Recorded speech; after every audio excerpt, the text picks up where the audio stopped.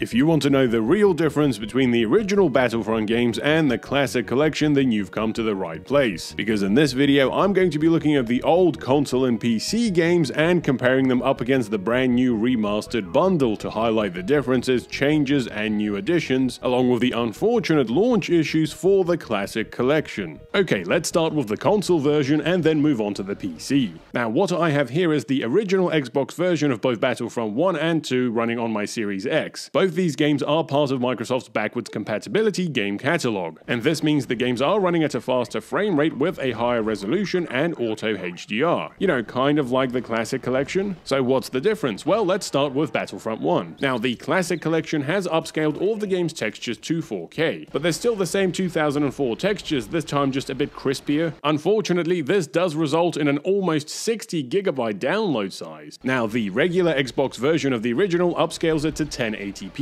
but because the upscaling is done in-engine, Battlefront 1 remains only 3GB in size, while its sequel is only 4. So on the left we have 7GB versus 57 on the right. The Classic Collection upscaling is most evident in larger open world maps that have big background scenery textures like Hoth or Geonosis. Compared to them, the original console textures look very low res and washed out, especially when playing on a big TV or monitor. However, one of the reasons for the Classic Collection's backgrounds looking so much better is because it uses the PC version as a baseline, which always had better textures. For example, here is the old Steam version of Battlefront 1 running at 1080p with the graphics settings maxed out, and here is the Classic Collection version of Battlefront 1. Suddenly, the difference is a lot harder to tell. Now, the Classic Collection does have improved lighting, which is most noticeable on stages like Bespin platforms. In general, the colors and contrast are better balanced in the Classic Collection when compared to the console version. For me, the Classic Collection did also run at a consistently higher frame rate in single player mode than the console version, but I did not notice any significant difference in draw distance or texture loading between the two versions. In fact, certain elements like grass have this gradual fade-in effect in the console version, meanwhile the Classic Collection would just have them pop in, but that also seems to be something that happened in the original PC version. Some of Battlefront 1's levels do look better than others when comparing both versions. For example, the original Geonosis looks very hazy and washed out when compared to the remaster, and the newer crisp backgrounds of Hoth do really stand out because you'll be spending a big portion of that level in the open. But then you get levels like Tatooine which look almost identical. In fact, the hot air effect from the original console version seems to be absent from the Classic Collection. Now, the Xbox version of the Classic Collection has altered some of the controls, most notably the starfighters, and unfortunately there doesn't seem to be any way to reconfigure the mappings, at least on the console version. Now, controls aside, the gameplay itself seems unchanged from the original. The bots are still running around all over the place and the games retain their trademark 2000s jank.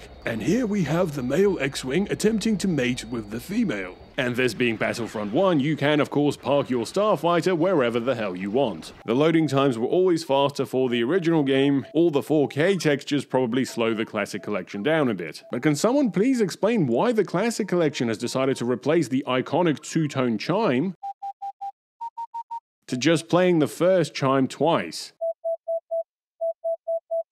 Now, I'm going to talk about my online experiences with both games a little later. In the meantime, let's move on to Battlefront 2's single player. And this game did get a few more features in the Classic Collection compared to the first. The official description lists Jabba's Palace as the only bonus in Battlefront 1. Meanwhile, Battlefront 2 includes all of these maps, plus 2 new heroes that you can use in Assault mode. And yes, these are bonuses if you compare them to the original PlayStation 2 version. But every one of these was first included as part of the DLC for the Xbox version, which thankfully has been included as part of the backwards compatibility release, which means that both the original and Classic Collection versions have Kit Fisto and Asajj Ventress as playable heroes, along with a bunch of maps from the first game. But the novelty of these maps is kind of diminished in the Classic Collection because, well, all you have to do is just go back to the menu and boot up the first game to play them. Now, the Classic Collection does have XL mode across both the console and PC versions. This mode was first introduced on PC and takes advantage of the beefier hardware to spawn in in way more bots across 3 of the biggest maps, which would result in these glorious scenes of chaos. And while it is limited to single player only, this is a genuinely great addition to finally have for console players. Classic Collection's graphical improvements do seem to be a bit more evident on Battlefront 2. For example, the higher textures and better lighting are noticeable in the Jedi Temple,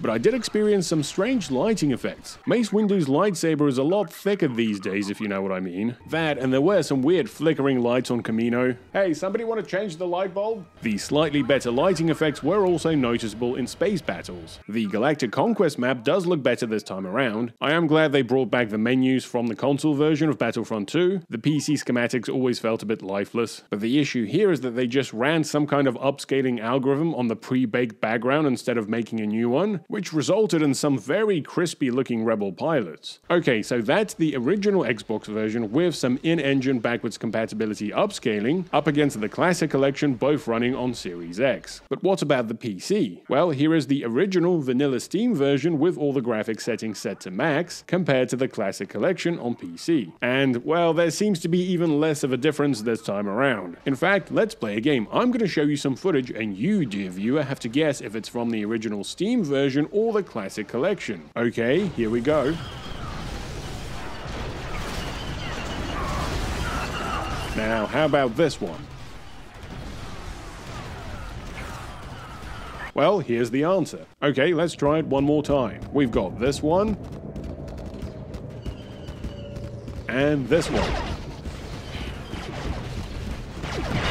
And here it is. Did you get the right answer? With that being said, both versions currently cost £8.50 on Steam, which means you can get both for £17 versus the Classic Collection, which is £29. And I have seen the originals go down quite a bit during sale season. Okay, let's talk about multiplayer. Now, the Classic Collection's big selling point was online play, which was still alive and kicking on PC, but has been dead on consoles for years. And it was a pretty major selling point because the original games were great fun online back in the day. And so, ever since the announcement, the fandom waited for the Classic Collection with bated breath, hoping to recapture the feeling of the good old days. And then the game came out.